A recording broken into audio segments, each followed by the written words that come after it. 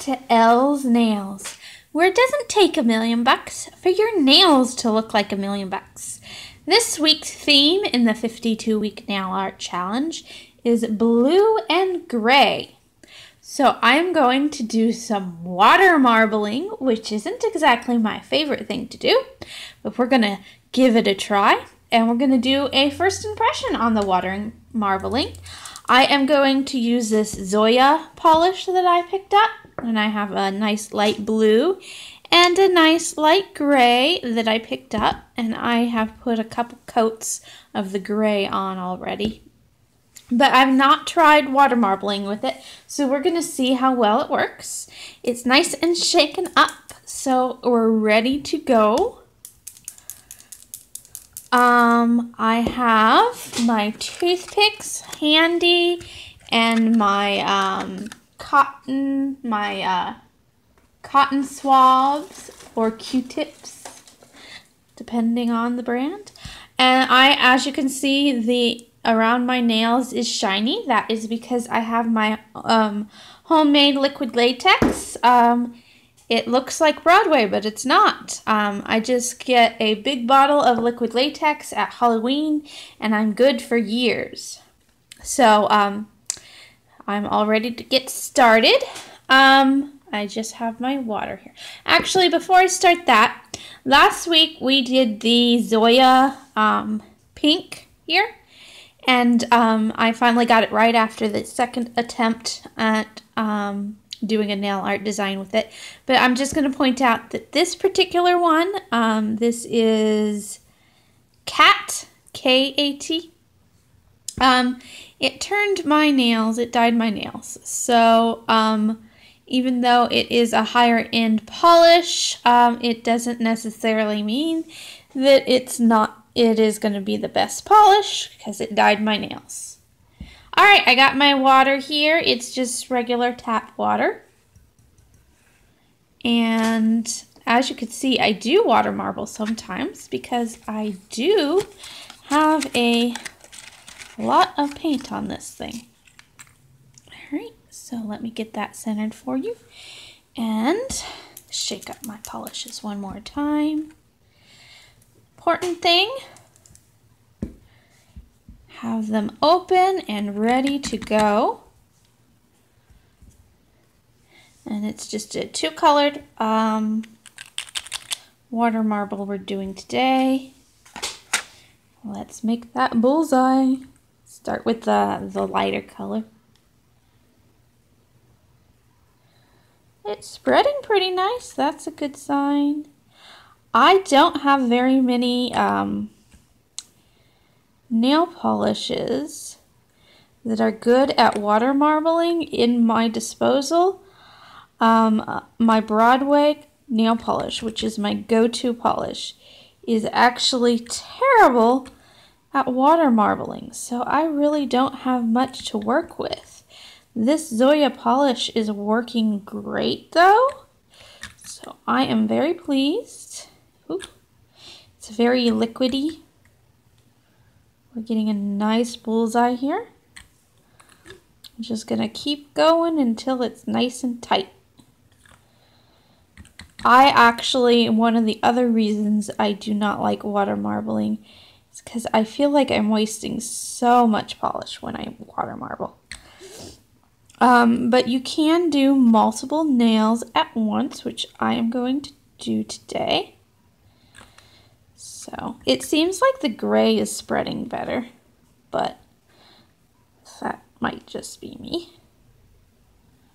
I don't want to move fairly quickly when you water marble. I'm not getting any polish out of the gray now. There we go. Look how tight that is.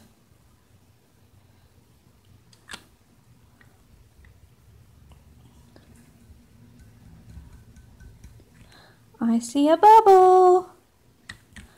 Let's try to avoid that bubble. There we go.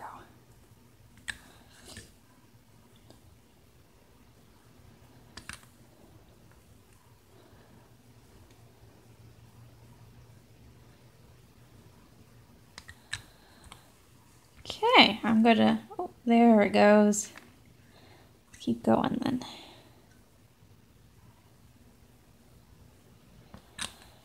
And finish it with a gray. Might even get it to spread some more. Yeah, there it goes.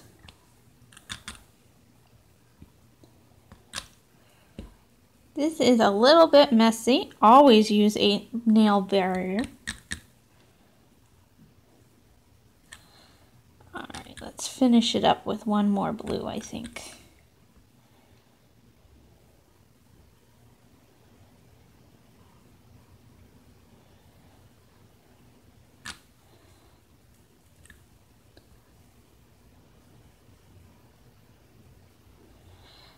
There we go.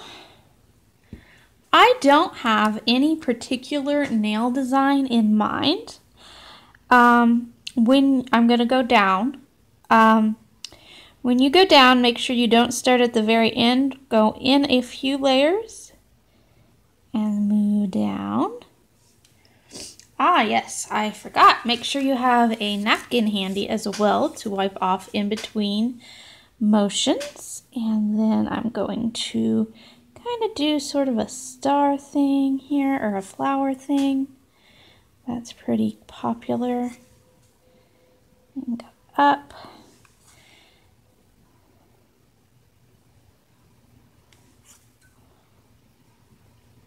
It's making a fairly nice flower, but actually I don't really want a flower. So I'm going to do some zigzagging here.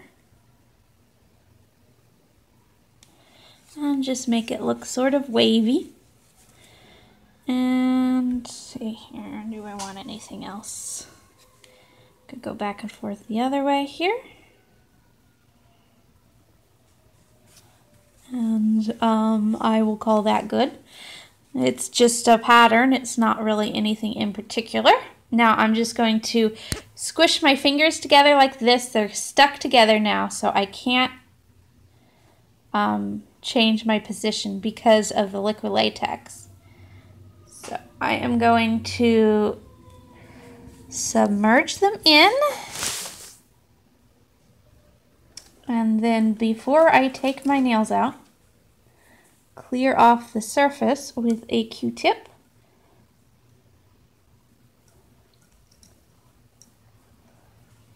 And I did not get my latex down far enough. I could tell you that now. But there are my nails.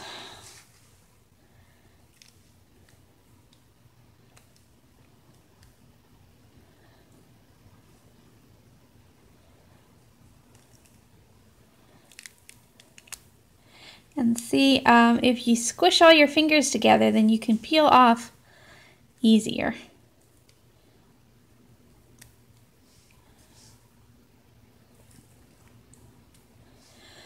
So it's not really any particular pattern, but it does look cool. I'll still need to clean up around the edges a little bit, but I think that's a pretty good look for blue and gray. So that is really all there is to water marbling. The secret to water marbling is practice, practice, practice. And so that's it for this time. And we'll see you next time. Next week's theme is neon. So we got a lot of options there. And we'll see you then.